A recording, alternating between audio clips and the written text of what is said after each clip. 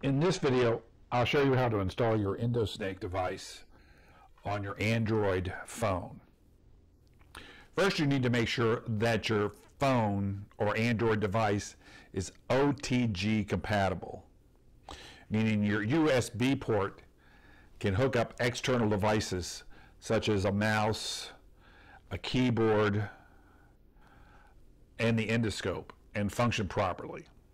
If your device is not OTG compatible, then you would need the Wi-Fi adapter for the EndoSnake for it to work properly. I'm using a Samsung Galaxy S4, and I've confirmed that it's OTG compatible on the USB port. Once you've made sure that it's compatible, you need to go out to the Google Play Store and download the software application, Camera FI. Next, you take your EndoSnake scope, take the USB connector. The connector can hook into a computer, a USB-B port, or a USB-C port. In this configuration, it hooks up to a computer. You pull this down, there's a USB-B port. If you have a USB-C port, then you hook the adapter onto the end of the USB-B port and plug it into your Android device.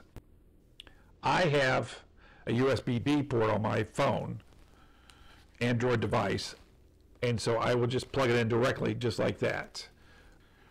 Once you plug the cable into your Android device, go ahead and launch the Camera FI application.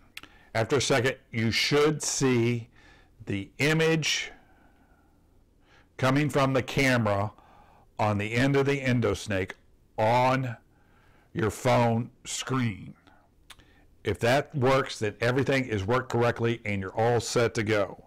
Some other things that you need to be aware of is there is a dial on the cable on the EndoSnake which lightens and darkens the light on the end, which will help you when you're using it in a weapon barrel or down a drain or searching around in the engine of a car, which are some of the applications you can use this for.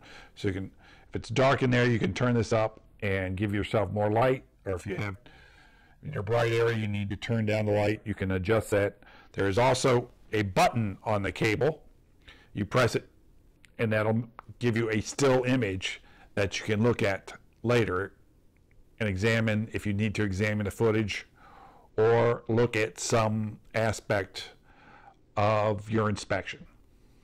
And you need a still photograph to show for evidence or to examine further. Thank you for your time. I hope this video was informative.